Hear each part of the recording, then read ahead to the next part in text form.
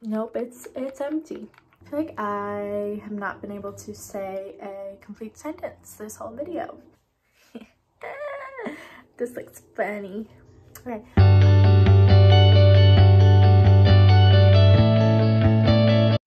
Hey guys, welcome back to my channel. Today's video is going to be all about my trash. Isn't that exciting? Basically, over the course of the last couple months, maybe even longer, I have been collecting my used products in a little bag, and I figured that once I got enough of them, I would be able to talk to you guys all about the products, let you know if I like them, if I'm going to repurchase them, things like that. And to be fair, I want to say that usually if I've used up a product, I did like it. Like, I don't generally keep using products that I dislike. There are some that maybe are just like okay that I want to get through, either because they were kind of expensive or just because I don't have a replacement at the time. But for the most part, I would say these products are ones that I really enjoy using. So before we get into it, I just want to show you guys my shirt. Like, I'm obsessed with this shirt, and it's got like shoulder pads. I got it from Zara, and it's got like little gems here, little like diamond things. And I don't know, I'm obsessed with it. And I figured you can't really see it when I'm sitting normally, so I had to show you guys. And then I got this little matching clip. It doesn't, I guess it matches, I don't know. But anyway, I do have a lot of products here to show you guys, so I figured let's just get into it. All right, so let's start off with primer. I have two here that I wanted to show you guys. One I just spoke about in my last video. That's the Too Faced Hangover RX Replenishing Face Primer. And then the other one is the Smashbox Photo Finish Primerizer. It's pretty much all used up. And I actually have another one that's basically used up. It's in my bathroom. I really enjoy both of these primers a lot. I would have to say if I had to choose one, I would go with the Photo Finish Primerizer, the Smashbox one, but they're both really nice. The reason that I would choose this one is because it's definitely like a moisturizer and primer in one, as the name suggests. It's very nourishing, hydrating, and it's just like a beautiful primer. I use this under so many foundations and they look beautiful. It's also good at making my makeup last. I mean, I do use like setting sprays and stuff, which I'll get to, that definitely help with that as well. But I find that my makeup lasts pretty well with this, even though it is more of a moisturizing product and not like a super tacky, like gripping primer like some of my other ones.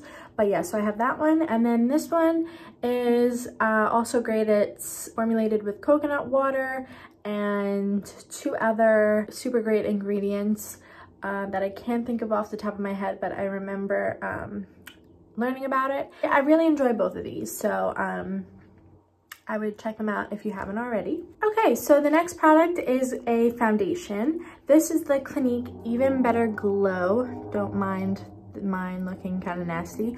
Also, don't mind my nails. Like, we're in quarantine, guys. Just ignore them. So the Clinique Even Better Glow Light Reflecting Makeup is a beautiful foundation. Basically, this is a sheer to medium coverage foundation that just gives you that beautiful lit from within glow. It has SPF 15, which is nice. And I don't know, I don't really know what else to say about it. It's just like a beautiful foundation. I know my friend Jess, shout out Jess, will be very proud of me that I'm talking about these because she loves Clinique. I don't know, I just really enjoy this. If you've been you know, watching me from the beginning, I'm pretty sure I've mentioned this a couple of times, but I feel like it's just like a very underrated foundation. They have a pretty decent shade range. I'm in the shade CN10 Alabaster, and yeah. All right, a powder. This guy, oh man, I used to be obsessed with this powder, and I would say I still kind of am. I just haven't gotten around to purchasing a new one, but this is the Kat Von D Lock-It Blotting Powder, and I have the shade Light. I would open it to show you that there's nothing left, but I mean, you can kind of see there, it's in little tiny pieces, and so I really can't get much out of there. But this was definitely one of my top favorite powders that I've ever tried.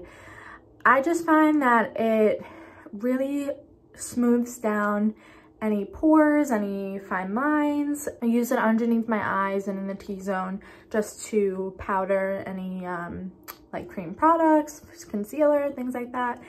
And I just really enjoyed this powder. I love the packaging. It's like a little like old-fashioned stamp. Yep, I don't know what I'm doing with this hand, but yep. And it's a good one. Definitely going to pick up another one once I get the chance. All right, if you watched my previous video, you'll see that I already purchased a backup of this guy. This is the Physicians Formula Butter Bronzer, and it's in the shade Bronzer, the standard shade. And again, I don't even want to open it for you, but can you see like how dirty the cap is? Because it broke. There's really not, oh my God. There's really like no product left in here. There's just like a tiny little piece floating around.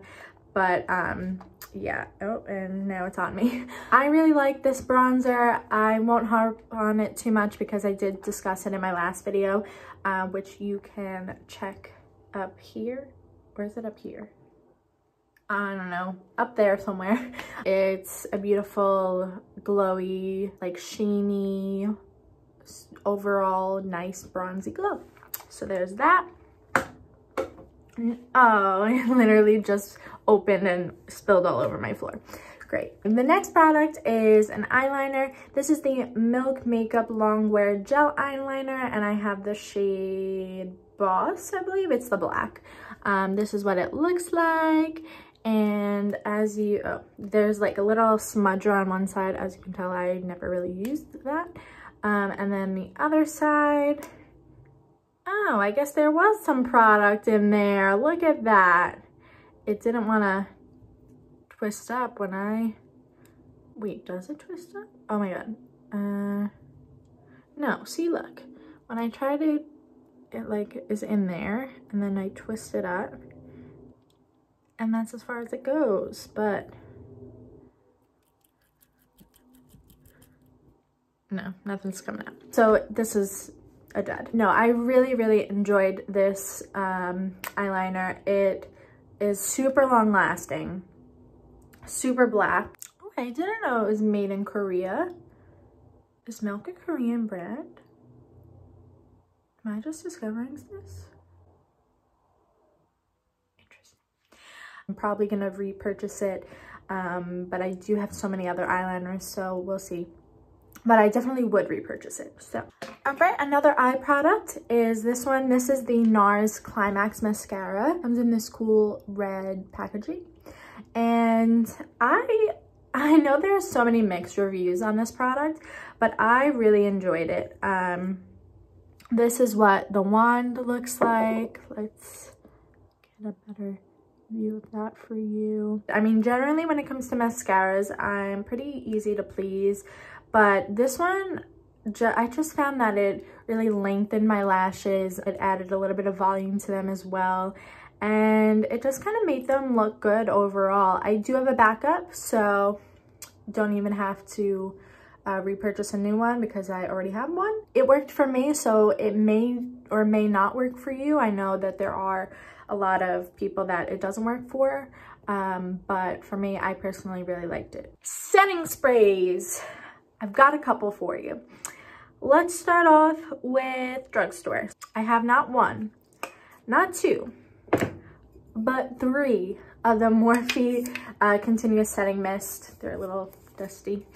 Do I even have to explain? This is my all-time favorite setting spray, either drugstore or high-end. I really, really love this. The mist on it is beautiful. It makes my makeup stay all day long. It doesn't, you know, put those little like splotchy droplets on your face. Have another one somewhere. I just don't know where I put it. So I've been using a different setting spray for now, which I will actually get to in a moment. Morphe. Love ya. Okay, another drugstore one is the Milani Make It Last setting spray. Looks like this. And like I mentioned in the beginning, I generally like the products that I use up. And this one was just the same. This one's supposed to be a 3-in-1 where it primes, corrects, and sets. I never use it as like a primer or a corrector or anything like that. I just use it as a setting spray, and I liked it a lot. It's literally completely empty. It's like dried down on the bottom, like nothing. I don't really remember the mist on it, but I'm gonna say that it was a decent one, because for most setting sprays, if their mist is like wild and aggressive, I tend to toss it or give it away or find a new home for it. But there's that one. That one's pretty good. I do prefer the Morphe one. I do prefer the Morphe one over all of these, but it's a good one if you want. I think that one's even more affordable. I'll leave all the prices to everything in the description, but I'm pretty sure that one's the most affordable one that I'm showing you. So if you want a cheaper option, you can go for that. Okay, moving into the high-end ones. This is the Urban Decay All Nighter Makeup Setting Spray. Cult favorite. Do I have to talk about this much? It's another great one. I had the bigger one somewhere.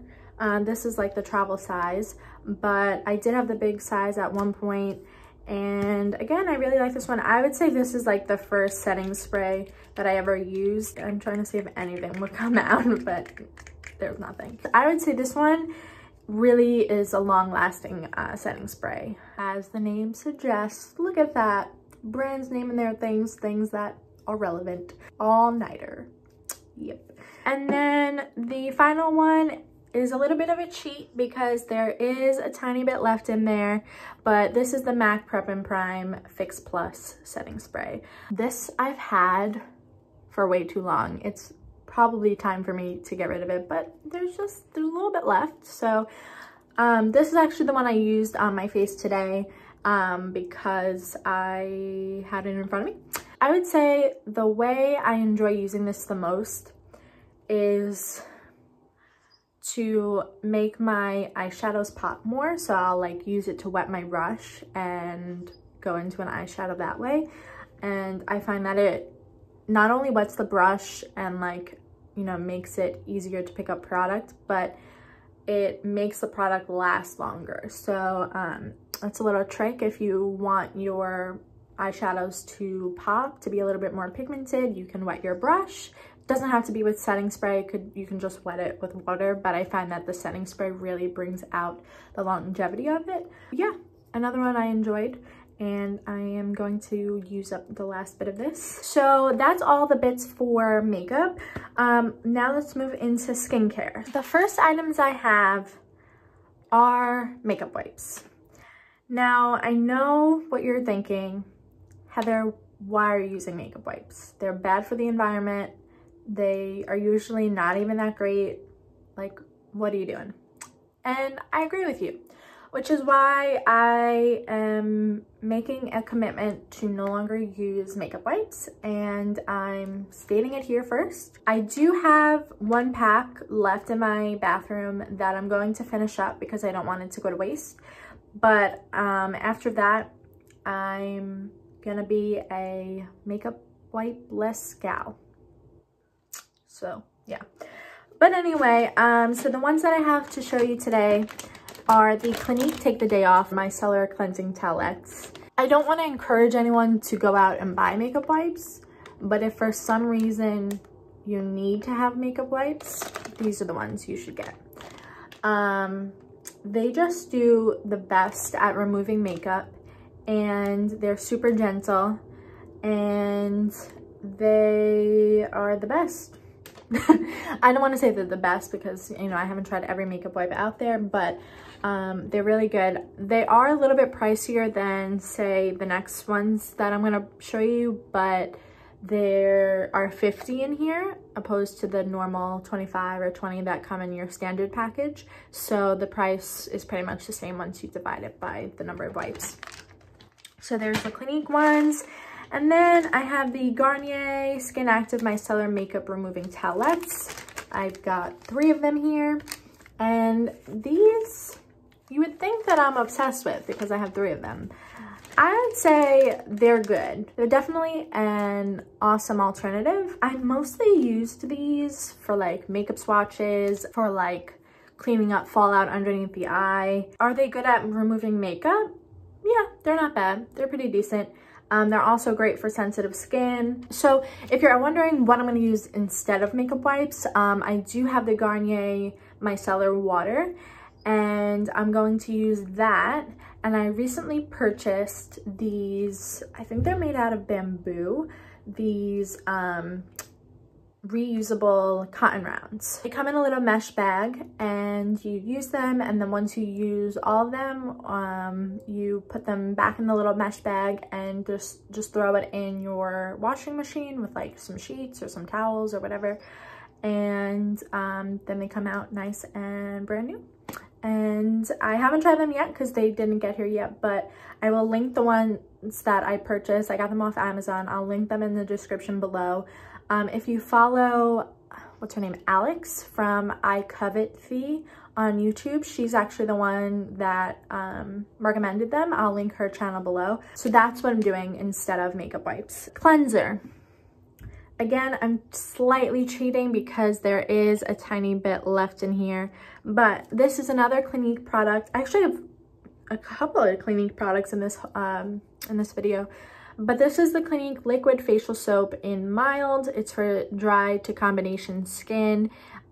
This is a beautiful face wash. This was one of the first ones that I really got into using that I repurchased. It's mild, so it's not super stripping.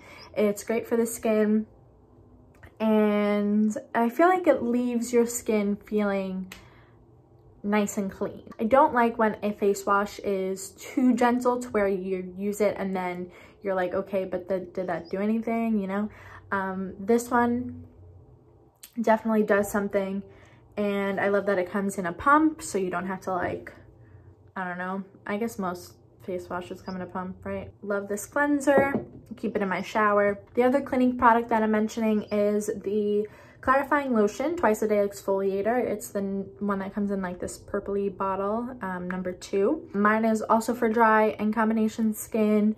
In case you didn't know, I have dry skin. I use this as a toner. Not sure if that's exactly what the purpose of it is, but I use it as a twice a day toner after I use the face wash. I usually keep the face wash that I just mentioned in my shower, and then I alternate which face wash I'm using when I'm not taking a shower, and then after that I'll go in with the exfoliator. It's a chemical exfoliator, so for those of you that aren't familiar with chemical exfoliators, they're a lot more gentle than a physical exfoliator, one that has like those beads in it. And these you can use up to twice a day. It kind of distributes the product more evenly than if you were using a physical exfoliator that you kind of rub on the skin. I would do your research, but I much prefer a chemical exfoliant than a physical one.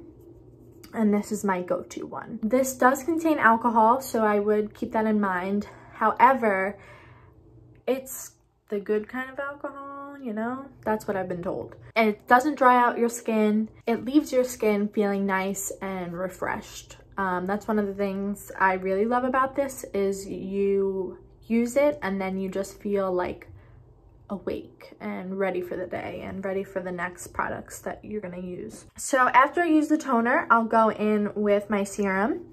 And this all started from this little guy. This little baby came, I think, in an Ipsy bag. Could be wrong, but I'm pretty sure in a little Ipsy bag. This is the Hey Honey Good Morning Honey Silk Facial Serum. All day nourishing for all skin types. What a product. What a beauty. I was obsessed with this, and so I purchased the big boy. This is just a lovely, lovely skin serum. This is what this was from the eyeliner that I tried to swatch before. This little dot is what's left of my serum, but it's such a beautiful serum. It's super hydrating. It has like a gel consistency, but it just soaks into the skin so nicely. It has that honey in it, so it's really calming, and it's so nice. It says it contains honey, silk amino acids, sea buckthorn oil, and vitamin E, which provide intense moisture and radiant smooth skin. I would have to say serums are my favorite skincare product, just because I love the way they feel. I have not yet repurchased it just because, like I said, I have so many other serums, but I definitely would and probably will in the future. And the final product that I'm going to talk about is a moisturizer, and that is the Mamande Floral Hydro Cream, the Flower Narcissus version. This one that comes in the blue tub. What a lovely moisturizer. I know I'm kind of repeating myself, but again, products that I tend to finish are ones that I tend to enjoy. So if you look in there, there's like a tiny bit left, but for the most part, I've scraped this thing dry. And this is like a gel consistency of a moisturizer. It's so refreshing, so beautiful on the skin. It just leaves your skin super satisfied and like you just drank some water. It's great. I really love Mamande as a brand. If you've never heard of it, I would definitely check it out. It is a is it a Korean brand? Yeah, it's a Korean brand. All right, guys, so that pretty much completes this video. I hope that you enjoyed what you've seen. Let me know if you've tried any of these products, if you like them, if you don't like them. What are your, let's see, what do I want to ask? What's one product that you've finished up this month that you either are going to repurchase or that you really didn't like, that you don't know why you purchased it to begin with? Let me know in the comments below. And with that, I believe that's all. I hope you're having a wonderful day wherever you are. Thank you so much for watching this video, and I'll see you in the next one. Bye!